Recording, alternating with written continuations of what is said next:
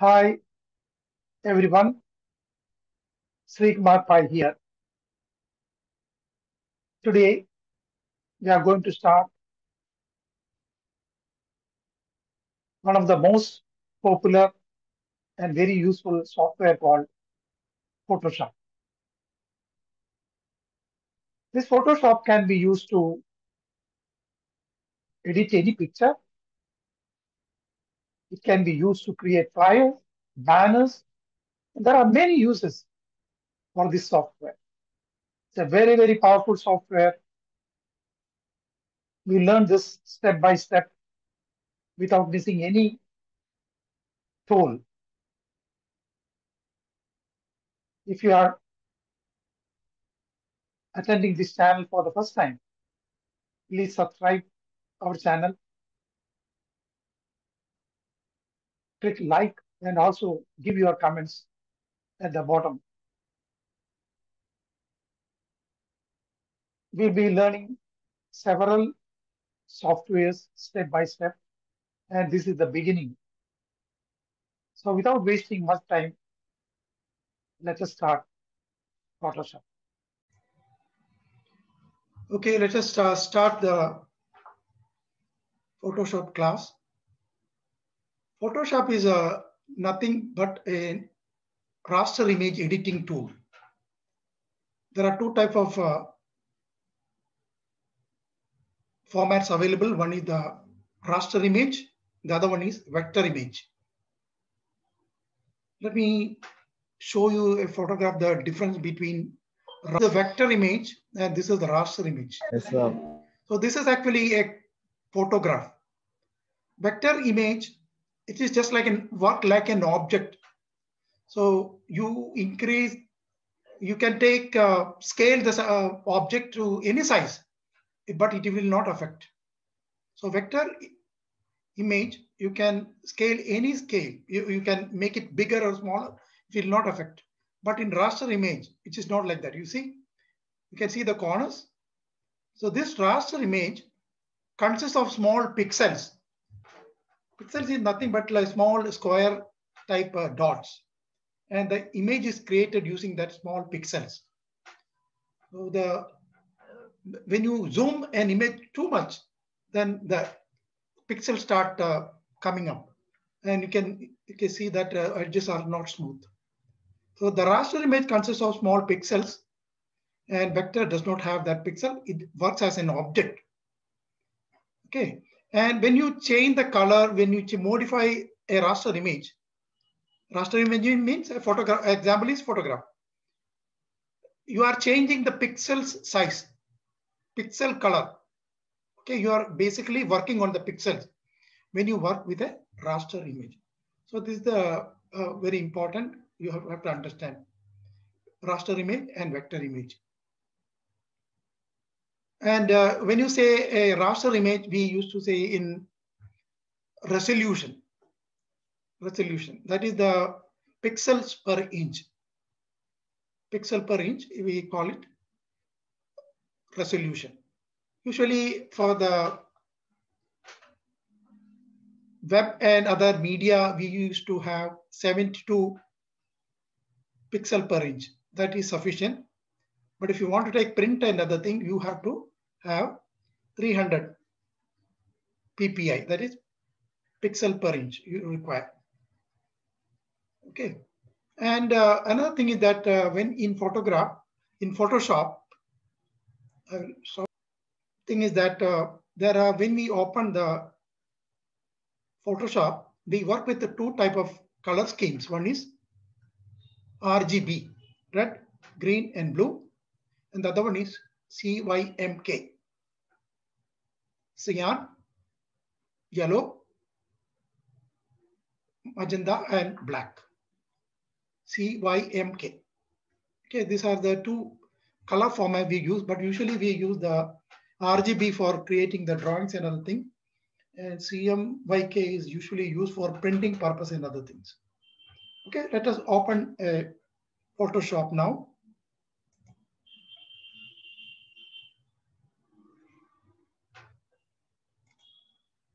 Can you see?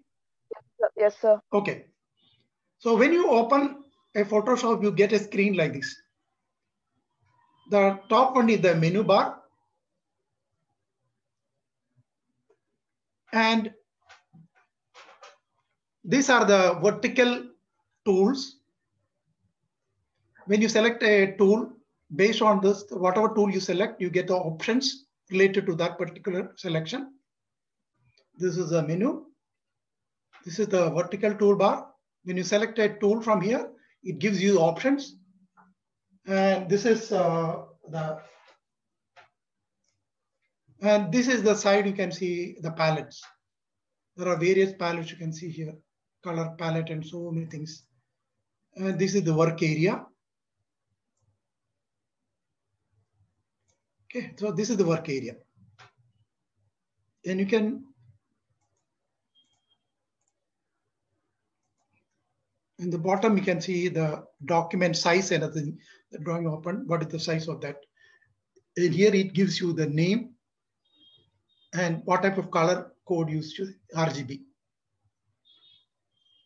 So this is the work area, and you can modify this work area. When you open, suppose you don't have toolbars somewhere here, it moved here and there, you lost another thing, you don't know, suppose you can't see it, then you can easily go to the window, workspace, reset. Okay, you just say reset. So you get back the default settings. So anytime you can go back, and even the workspace you can save. Suppose here you want one more panel, window. So these are the color panel, layers and libraries. So these are the things open now. Color, layer, libraries. Suppose I want to open history. Okay, so now this is the work area you want to, you can save and give your own name. You can open whichever palettes you want and save. Window, workspace, new workspace. Give a name. Suppose I give name. So this is the workspace I am using now, my workspace. And you lost it again, anytime you can bring back window, workspace. You can see reset, sorry. Okay, you get back that.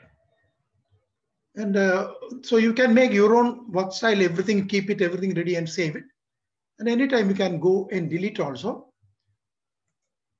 Now workspace is, we are in this workspace, so we cannot delete that. We'll go back to some other thing. This is the essential. Okay. Okay, workspace. Now we can delete workspace. You can delete. So you can delete and make your own workspace when you like it. So this is about the workspace. Okay. Now let us move on to some other things. Whenever you open a picture or a, okay, what happens is, this is a move tool. I can't move this. I can't move this. Suppose I want to move this picture, not possible, because it is the background image. Background image you cannot move. So what you do is you double click this and convert into a normal mode. Okay. Now you can use the move command and move here and there. Okay. You can use for moving another thing. So and always better to make the background image to normal image for your own editing purpose. And once I this, I can make it smaller or bigger. Okay, so if I just like this, it will lose the length and width. So never use like that. Undo. Always when you want to proportionally make it small or bigger, press your shift button, then you drag.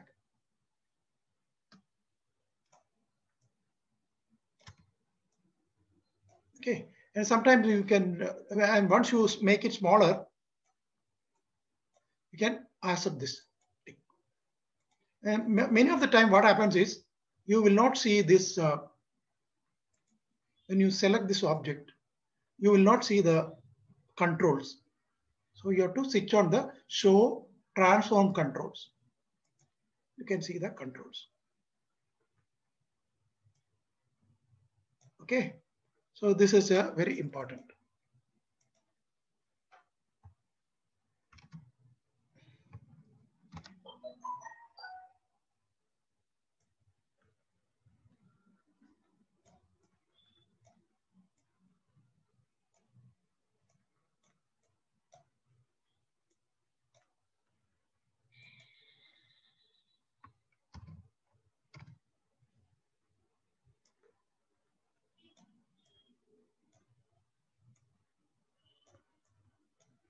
Okay, so you can use the move tool for moving the object. See, suppose this auto is not on, what happens is whatever you have selected, it is moving. But how will you select this? It's difficult. You have to come here and select. You have to select then only it moves. Okay, so always better to see that you make the auto on and show transform control on. So both you make it on, it will be easy for you to understand. Now, since auto is on, I can select whichever image I want. And I can move wherever I want. Okay, if you have new version, you may have some advantages are there. And suppose I select all these three. I can use to, I want to make it all the things in the same line, I can make it. Select this. So it's the top, it is all aligned. Bottom line, it's aligned. So there are some alignment controls here you can use for controlling the arrangement of the images you selected. So I hope you got some idea about this. So we have learned how to create a workspace. Then we saw how to use the move tool. We have gone through the toolbars. We'll be one by one, we'll be going through later. Toolbar, vertical toolbar, menu, this is option toolbar, and here palettes. I hope up to here it is okay. So we'll stop it here today. I hope you got some idea about Photoshop, which was only an introduction. And we'll start learning tools from next class onwards.